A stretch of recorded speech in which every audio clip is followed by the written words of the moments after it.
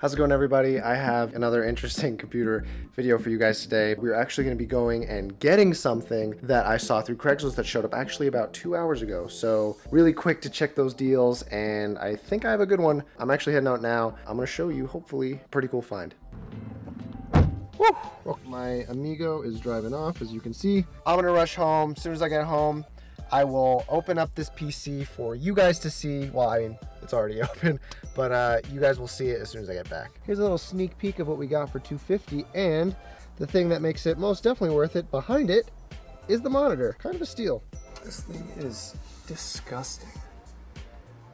Oh my God. Okay, so I brought the computer inside, and I figured before we powered this thing on and did some benchmarks, we would go over a quick price breakdown. So the reason I even bought this computer is actually because of the processor. It has an FX 8350 inside. Now, obviously the older AMD architecture wasn't exactly the best, but with 8 cores, there is absolutely no way you aren't gonna get some kind of performance. Not only that, but these CPUs are actually known to have some insane overclock ability. So hopefully we will get to test that in this video. So if you were to get the CPU new, it would cost you $150 new. However, since this is a used computer, it doesn't exactly feel fair to price it at new and value it at that. So we're gonna value it at $80 because out of all my research I've seen on used markets, that's what it seems like you can get these for nowadays. As for the RAM, this computer comes with 8 GB of DDR3. 8 GB of DDR3 new right now costs you about $60 online, so I'm gonna go ahead and value it at $30 used. As for the graphics card, you might have seen it in the truck, but this is actually holding a single fan GTX 960. If you can get your hands on this at a reasonable price, this is an excellent card for used budget build gaming. Right now, new, you can get this for $200, but considering the times and the new release of NVIDIA cards coming out, you'd be insane to pay for that. So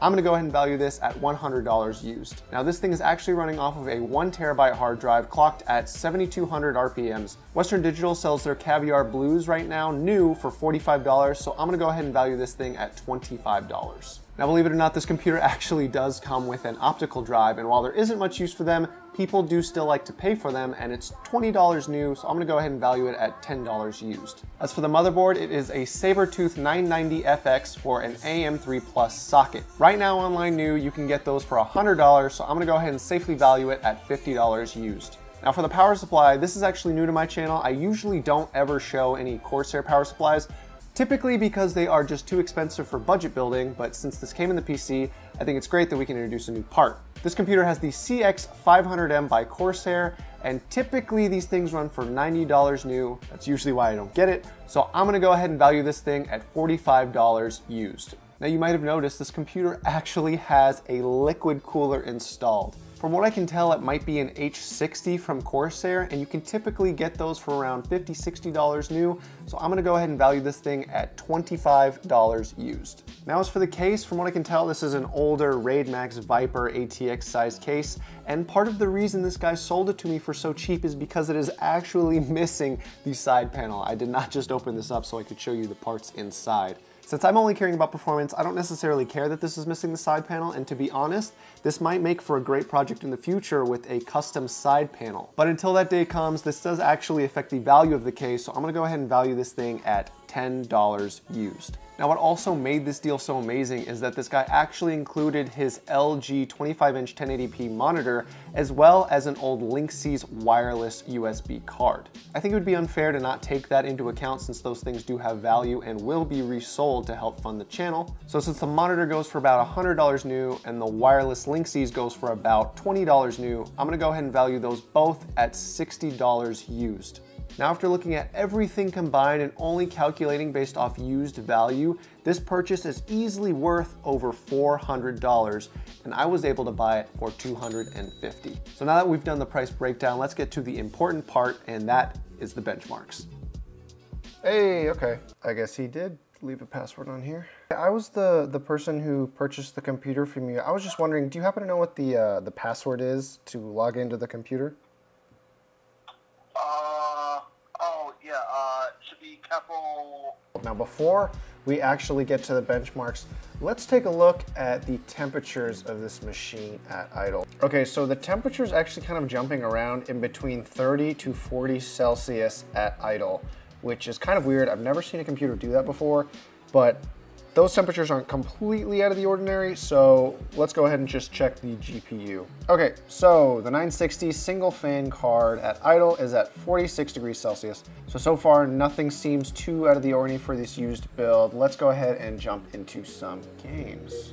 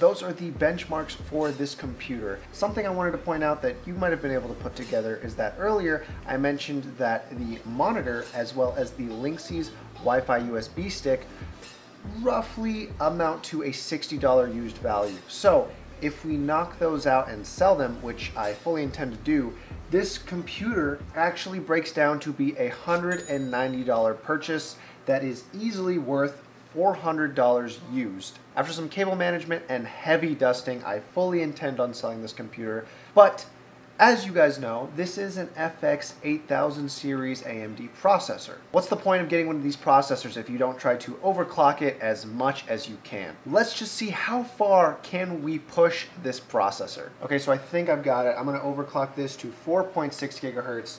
From what I could tell, I actually can't touch the CPU core voltage, which is really weird.